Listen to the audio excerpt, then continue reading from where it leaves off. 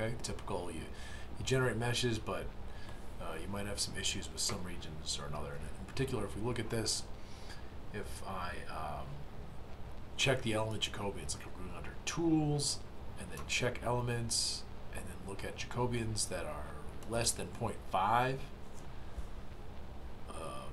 you can see actually we have a couple right here around this bend relief feature on the tip ribs, okay? So I have them on both actually, okay? So there's two things one could do here. One is you could remesh, okay? So we could go in here. Actually, oops.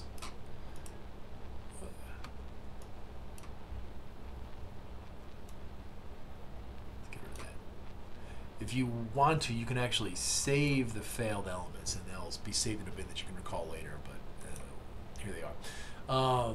One thing you can do is you can delete these elements and then remesh that region. So we can delete like Tools, delete elements. And let's just do it by window. Let's just delete these guys by window. Is delete. And if we bring back where's the, okay, there's the geometry for the tip rib. You can go back and just go under 2D, auto mesh, pick the surfaces that are you want to mesh.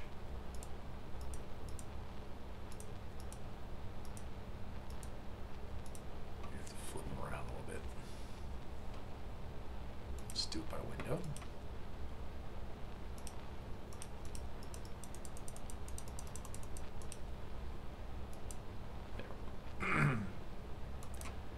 And so that gives you a really poor mesh, but if we change the spacing to about 0.18 or something like that and recalculate all of them, and then mesh again, you can see actually it looks a lot better. And if we were to go check the Jacobians,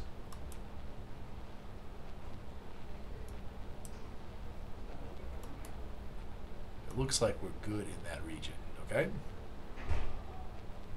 So that seemed to work as well. Okay, so you can do return, and there are those elements, and you can move them back to, we can move them back to the tip rib collector so that they retain the properties. So that'll be Tools, organize, elements. We'll move from collector, so we're moving from the middle surface to not rivet lines, but to tip ribs. Move those, and there you go, now they're there. Now the other thing one can do is, like here was the other mesh, so I kept it here, and this was still problematic. The other thing you can do is you can kind of actually delete elements individually and sort of kludge them together a little bit. So we could go into, let's make this current for now. If we go under 2D, well, the first thing you do is, like, obviously some of these are problematic. Let's just work on this area for now. Okay, so let's just zoom in here a little bit, and I'm going to just delete these couple of these elements, okay? Because this is the one that's really problematic, right? This one's somewhat so. We can just check. Let's just do another element check. Or I can do delete, and I think I can actually do retrieve, and that'll retrieve the ones that failed before. So you see, these are the ones that are problematic, okay? Those are less than 0.5. It's going to be hard to get this one to work out. I guess what one could do is try to make a quadrilateral 1, 2, 3, 4, and then really cut off that circle. Or we could do 1, 2, 3, 4. But then I would have to bridge to this point too. But basically what I'm going to try to do is I'm going to try to delete some of these things. For example, let's delete that element. And let's see if we can create some new elements that might look better. So you can go under 2D, and under Edit Element, you can actually directly create elements. So you can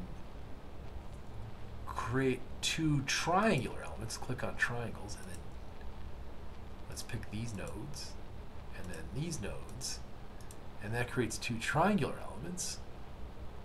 But let's say I still wanted to do quads, so one might be tempted to, let's delete some of these other elements. Let's see if I can do even better. We'll delete this one, and which other one's a problem? This guy. Well, let's just do this region for now, okay? Let's delete that. Let's see if we can split this node, this element. Let's split. Whoops. Edit element. So you can split an element. Let's pick this. Wait. Picture element. Let's pick this element. If we split it. Come on, split. Oh, I gotta pick a line to split it on. Okay. So we can actually draw a line, but I can do points as well. I think we can do.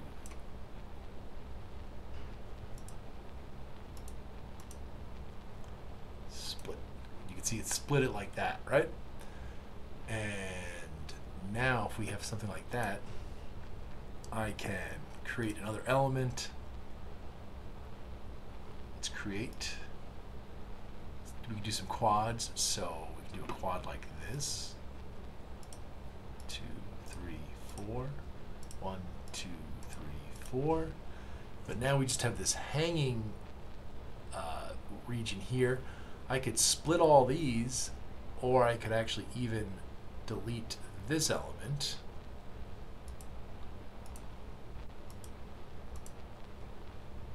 And we could put some triangles in there. Let's create some triangles so we can do like this. And then maybe a quadrilateral here. Right? So you can actually fix those elements and see if you can do a little better. We can do the same stuff down here, right? Whoops. Let's go back there. Like, let's see if we can just do a good job of cleaning up these regions. Let's just delete some of these elements. So I'm going to go back, Tools, Delete. Let's see how we do if I just clobber a bunch of these, because they're all poor. Whoops. Take those again. Delete. All right. Now let's see what we can do here. All right. The problem is getting down to, wow. The problem is this geometry, right, is very difficult. So I would be really tempted to just see if we can figure out how to put a quad just like right across the top like this.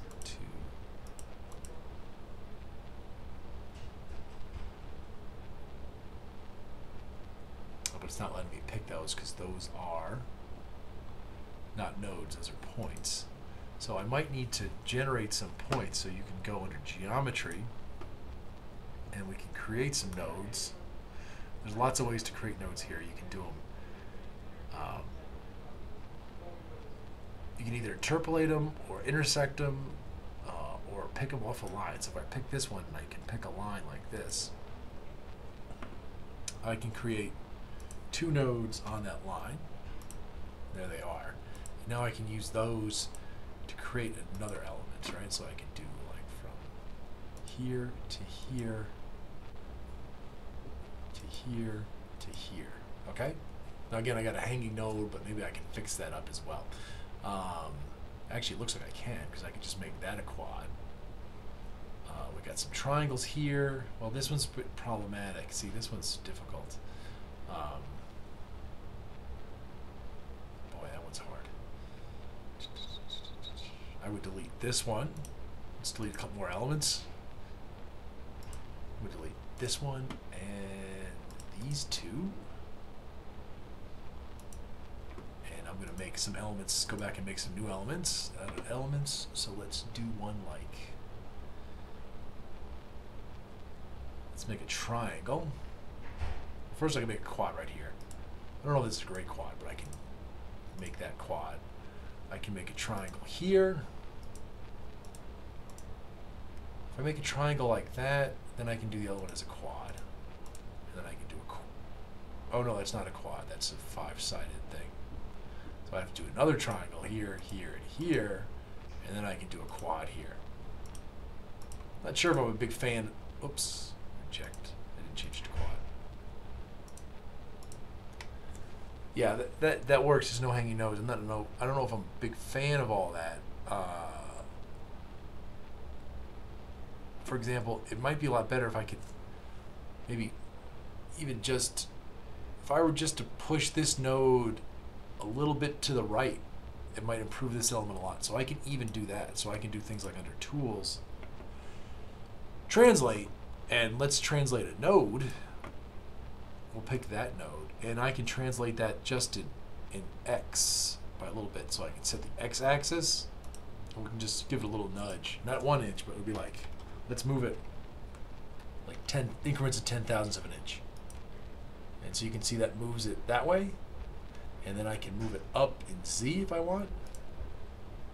Gotta be careful, make sure it stays in the plane, but you can see, and that might just be enough to clean up that element. Likewise, I could also pick this node and move that down in Z and to the left in X, and that might make it better. You know what I mean? So, you know, you can do a lot of those sorts of things to help fix meshes. All right. If you want to, another good trick, if you want to sort of refine areas, we don't need to do it in this one, I don't think. But let's say you wanted to, you had like a stress concentration here, and you wanted to do a little better job with these elements. You can go under, where is it? You can actually refine the elements. It's under 2D split. I think it's under utility.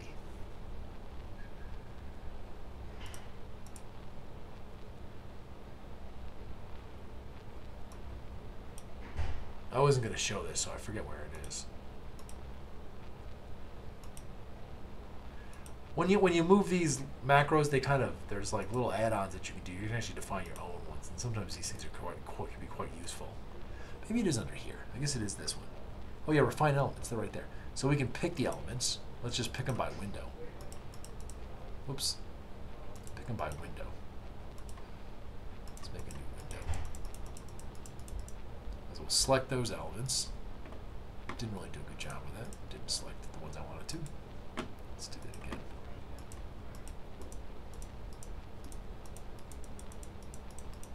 Okay, let's try that again. All right, that's maybe a little better. Let's not select that one. Let's select these guys. And then we can refine the elements, and you can actually give them an element that's target size. Like let's say it's we want to go down to about 0.1. And then we can refine, and you can see what it tries to do is it basically takes the elements and tries to split them. Unfortunately, in these boundary regions, it can do a very poor job of generating elements, but it is a good way to do some local refinement if you think you have an issue, okay? It can do a nice job, you know? Especially if you have a decent mesh to begin with. Like around here, it did a much better job of refining that mesh, okay?